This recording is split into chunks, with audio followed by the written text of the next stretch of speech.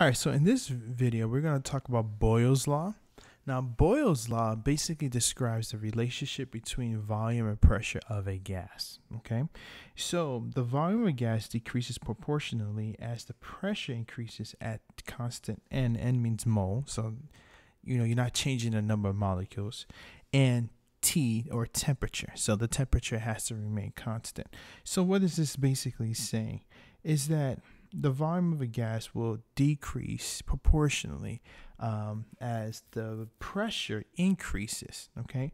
And so if you, like for example, if you have a container, right? Now this container consists of a volume that is, let's say 1.0 liters, right? And it's being exerted by amount of pressure on the lid. So let's just say there's a lid here, and the pressure of the lid is 1.0 atm. All right, and let's just say that you increased this pressure to 2.0 atm. What happens to the volume? Well, the volume of the gas will decrease proportionally as the pressure increases. All right, and so if the pressure increases by, it doubles, well, the volume will be cut in half.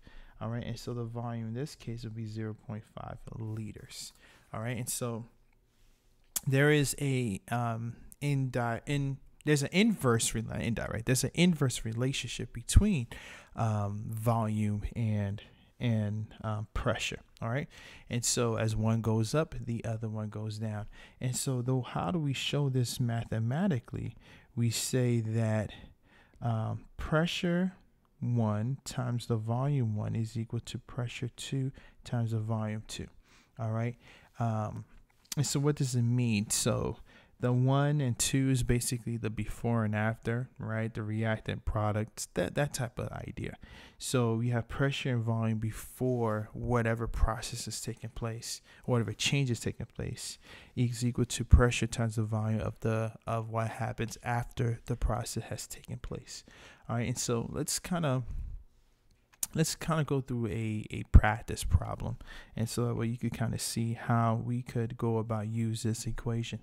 All right, so let's just say a typical car, right?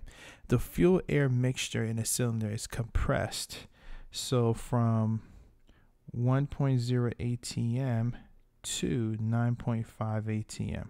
Okay, if the uncompressed volume of the cylinder, all right, is 750 milliliters, so the uncompressed, so at the very beginning, what is the volume when it's fully compressed? So 2V2, which we're trying to figure out.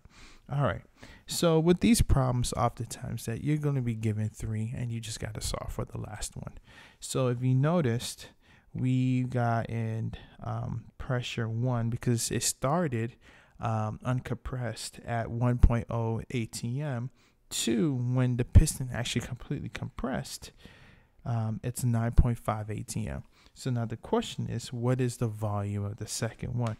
And so we could use this equation to help set things up accordingly. All right, and so here, right here is pressure 1. All right, here, right, this is pressure 2. This is your first volume, and so now we're looking for volume 2, V2. So this is what we're looking for. All right, and so we could go ahead and set this up accordingly, right? If we're solving for V2, then I would say that V2 is equal to P1 times V1 over P2. All right, and I will plug in those numbers as I see it. So V2 is equal to P1, which is 1.0 atm, times V1, which is 750 milliliters, divided by P2, which is 9.5 atm. All right, and if you notice, the atms will cross out, which that's exactly what we hold for. All right, so that way what's last is milliliters. So we have milliliters left. Okay, so now in your calculators, you'll just simply take the 1.0 times 750 and divide it by 9.5, and this will give you the volume when it's completely compressed. So we put this in the calculator, we'll get. So the answer you will get, once you put this in the calculator, and hopefully you did it correctly, you get about 79 milliliters, which makes sense, right? So if you expect that the pressure to increase, well, your volume has to decrease compared to what it looked like prior to it being compressed, right? And so 79 milliliters is the final answer to this one. So this is Boyle's law.